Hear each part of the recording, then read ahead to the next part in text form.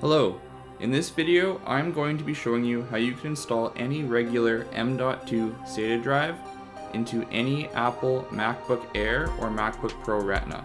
By doing this, you can gain storage capacity in your MacBook without having to pay the extra cost of getting a compatible solid state.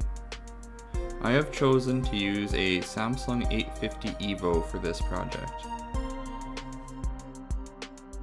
Because Apple uses a special connector for their solid-state drives, you will need an inexpensive adapter to make this project work. I will have a link in the description on where to buy it. Once you have the adapter and the solid-state drive you plan on using, you are ready to begin the installation. The first thing we will do is get the solid-state adapter ready by unscrewing the only screw on it. Next, we will install the solid-state drive into the adapter.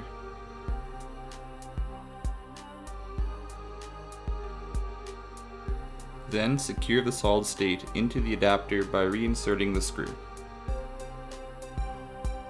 Once you have the solid-state drive installed into the adapter, it will look like this.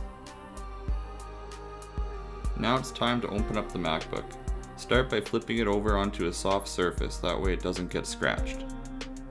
To get into the MacBook, we are going to need a special screwdriver designed by Apple. I will put a link on where to get this. Unscrew each of the screws around the bottom plate of the MacBook. The two screws towards the back center of the MacBook are longer than the rest of the screws, so it's a good idea to keep track of which screws go where. Once all the screws are out, we can pop the back plate off the computer. Inside the MacBook, there is only one screw we need to remove to get the solid state out. To do this, we will need a Torx 5 screwdriver. Remove the screw located here,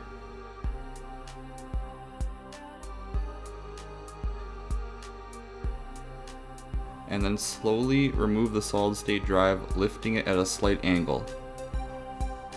Here's a close-up of what the old solid state looks like. And here's the new drive compared to the old one.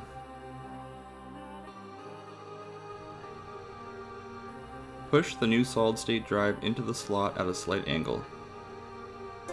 Once it's in all the way, you can let it drop. Next, secure the solid state by putting the Torx 5 screw back in its place. Now we can put the back plate back onto the MacBook and screw all the screws back into place.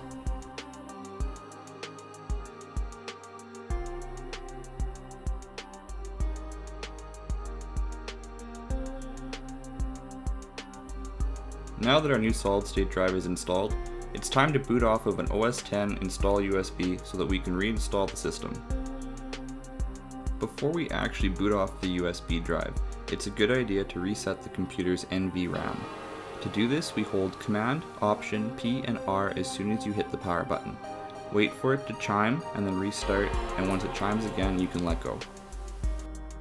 Once the NVRAM is reset, start the computer up and hold Option and then select the OS X install USB. The NVRAM is something that the Mac uses to keep track of startup disk selection, as well as things like the volume settings and screen resolution settings, so by resetting it, the Mac's no longer going to look for the old solid-state drive. Now that the OS X install USB has finished booting up, I am going to show you how to set up the solid-state drive so that it's ready to install OS X onto. Click onto Disk Utility and hit Continue.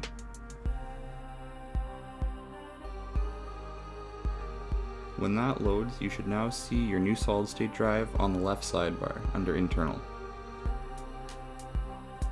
Click on that and you will see the full name of your solid-state drive as well as its capacity as well as a few other details. Click Erase and then give the drive a name. You can name your partition anything you like.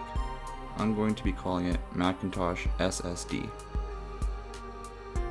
Make sure that the format of the drive is going to be OS X Extended Journaled, and the scheme of the drive will be GUID partition map.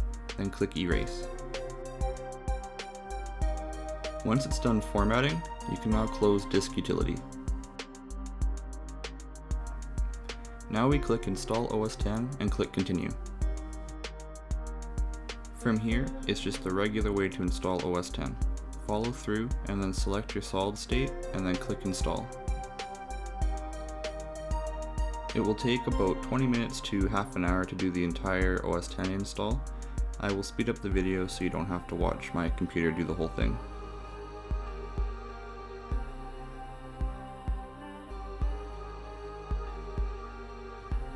Once it's done installing, give it your basic info such as your network password and your username, and you're good to go.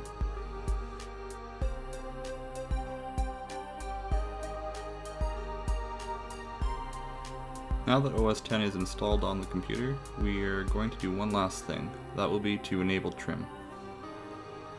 By going into System Information under About This Mac, we can see that the new solid-state drive is fully recognized and functioning perfectly. However, by default, Apple does not enable trim on third-party drives. But even though Apple doesn't enable it by default, they still actually have a terminal command that allows you to enable it on any solid-state drive. Open up Terminal and type in sudo space trimforce space enable with a capital E. Hit return and then type in your password and then hit return again.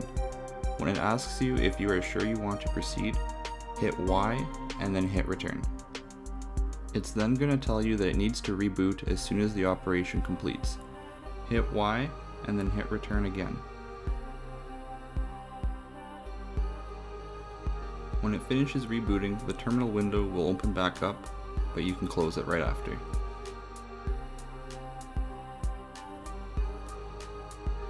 Now, when we go back into System Report under About This Mac, when we go over to the SATA section, we will now see that trim is now enabled.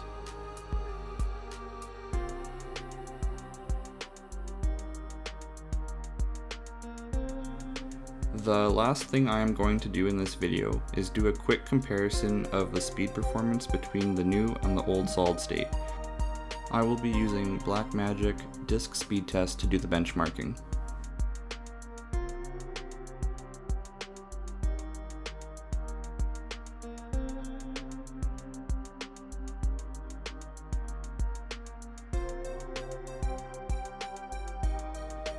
So that is the speed of my new solid state that replaced the old one. I don't have a video capture of the old original solid state drive being tested, but I do have a screenshot, so I will put that up now.